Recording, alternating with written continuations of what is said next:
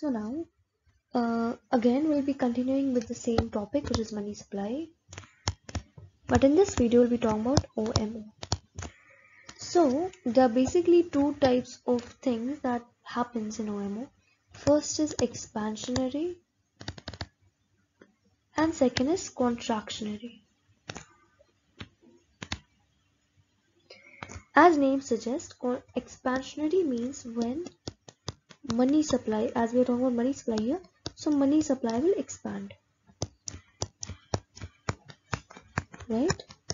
But contractionary, basically as name suggests, money supply will contract. So what happens is central bank has this bond, and when they think of expanding the money supply, increasing the money supply, they'll buy the bond.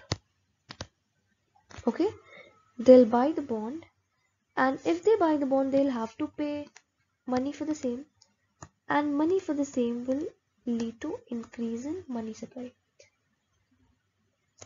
And similarly in contractionary, since they basically aim to decrease the money supply, they'll sell it to the people and will take all its money supply. So it will reduce money supply in an economy, and this will increase money supply in an economy. Now, if you remember the conclusions that we derived from the previous video, which was price is inversely related to interest rate.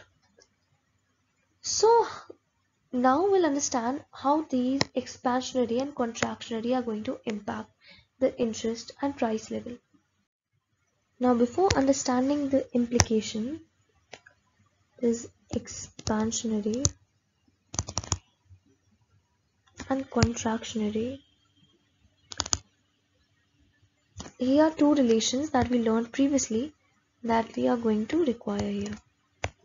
Number one is price and interest rate are inversely related, and second, interest rate and money demand are inversely related.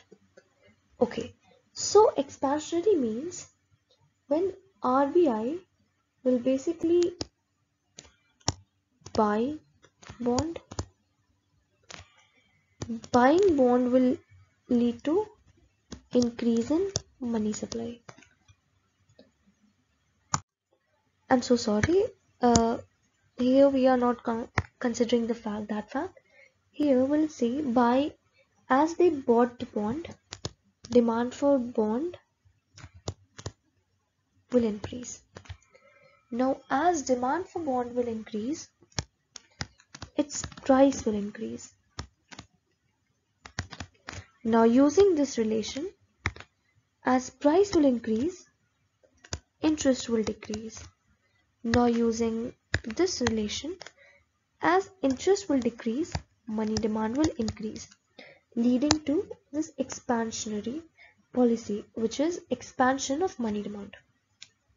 Similarly, in this case, they'll sell bond, leading to decrease in demand of bond, leading to decline in price of bond, leading to increase in interest rate, and leading to decline in money demand. And that is how it has contracted or reduced the money demand in an economy. So that is it for this video.